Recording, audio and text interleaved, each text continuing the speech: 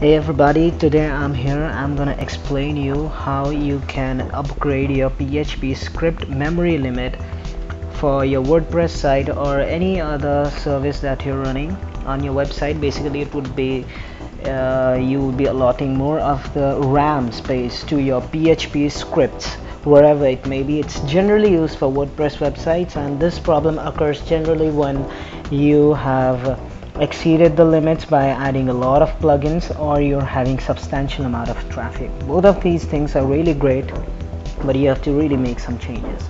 So I'm going to explain you how do you do this in shared hosting environment like the one you see on the screen is about Bluehost, and you can also do this in other environments such as HostGator or any other if you just feel like, but this is something that's powered by cPanel, and this is how you do it. First of all, you have to scroll down somewhere below and you have to find this thing called software services to go to PHP config, which is the PHP configuration. Once you just open this, you can see three options here. One is PHP 5, second one is PHP 5, that is single Php.ini. The third one is PHP 5 fast CGI. By default, generally PHP 5 is enabled, but you have to change this to PHP 5 single Php.ini because this is the one that you would be using. The difference, PHP 5 and PHP 5 ini, is just having one single difference for a common person, that is it would be adding a php.ini thing to your public HTML. So once you have selected this, you have to just save changes. Click this button, it would be done. I've already done it, so do it again. Next, you have to come below, you have to see this install default php.ini.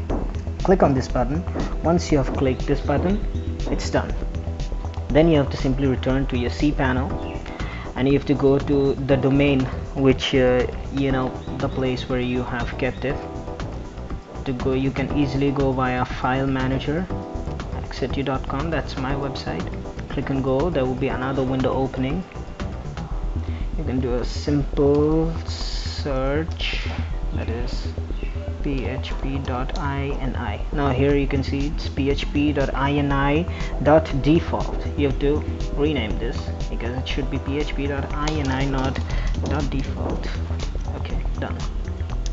Now you can download this file to your computer, to your hard disk, or you can edit it online, whatever you feel like. That was it, people. You can know more about by viewing the other videos. Thanks for watching.